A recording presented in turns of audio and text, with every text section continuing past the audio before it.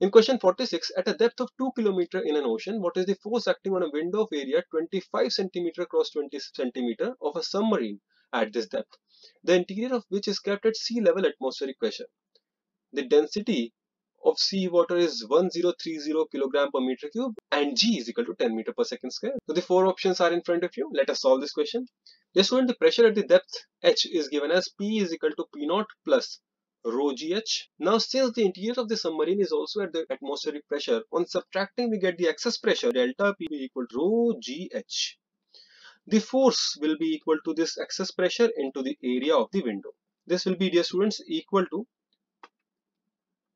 2000, that is the kilometer height H. Now G will be equal to 10. The density is given as 1030.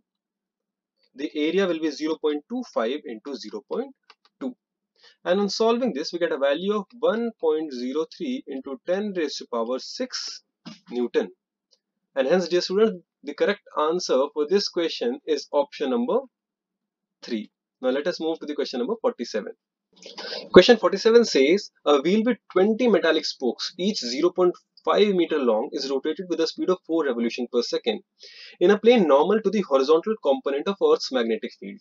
BH is given as 0.5 Gauss. What is the EMF induced between the axle and the rim of the wheel? So the four options are 1.57 into 10 to the power minus 4 volt, 3.14 into 10 to the power minus 3 volt, 7.85 into 10 to the power minus 4 volt, or 6.28 into 10 to the power minus 3 volt. This one, the EMF induced is written as half B omega into R square. Here B is given as to be equal to 0.5 Gauss. So this will be 0.5 into 10 to the power minus 4 Tesla. A factor of half remains here.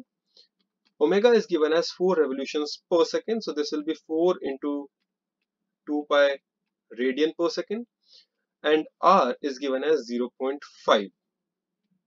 So 0.5 square. On solving this, we get a value of 1.57 into 10 raised to power minus 4 volt. And hence for this question, the correct answer turns out to be option number 1. Now moving on to the question number 48. Question 48 says, suppose a pure Si crystal has 5 into 10 raised to power 28 atoms per meter cube. It is doped with 1 ppm concentration of pentavalent arsenic.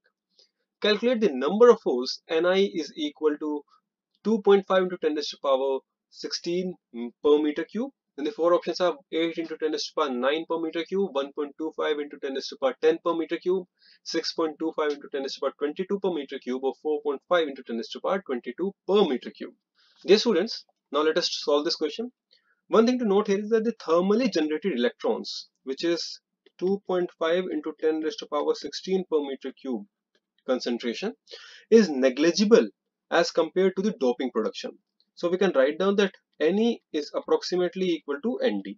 That is the doped concentration. So the doped atoms will be equal to having a concentration of 5 into 10 raised to power 28 divided by 10 raised to power 6, as it is doped with 1 ppm concentration. So this will be equal to 5 into 10 raised to power 22 per meter cube concentration.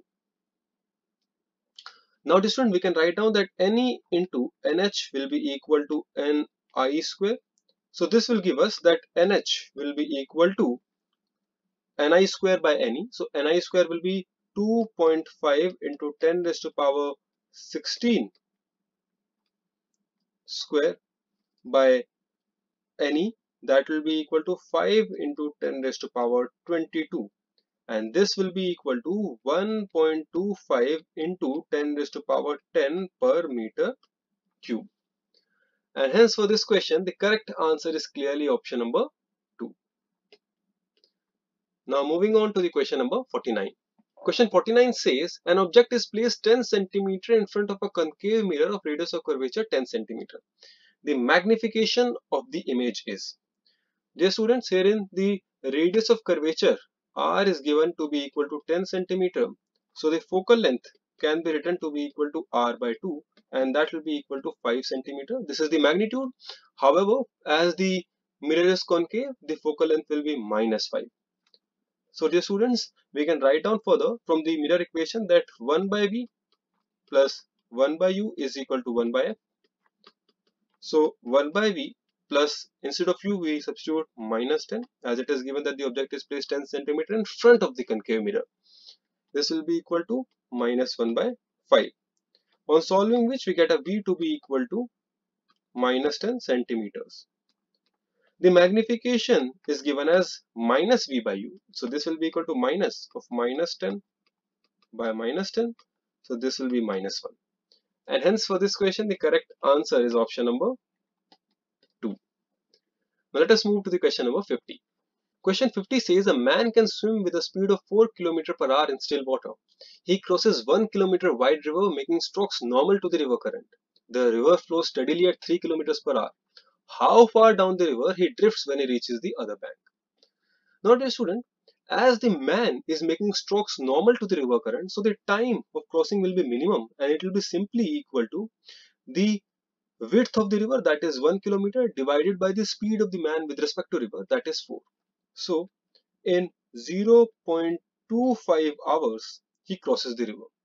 The drift is given by, if it is d, then it is given by the velocity of river into the time of crossing, and this will be equal to 0.25 hours into the speed of the river, that is 3. So this will be equal to 0.75 kilometers, which can also be written as 750 meters. And hence for this question the correct answer is option number 3. Dear students, this concludes the discussions of the physics portion of the pre-NEET mock test number 2. I hope you understood all the solutions. I wish you all the very best for your future endeavors. Thank you for watching.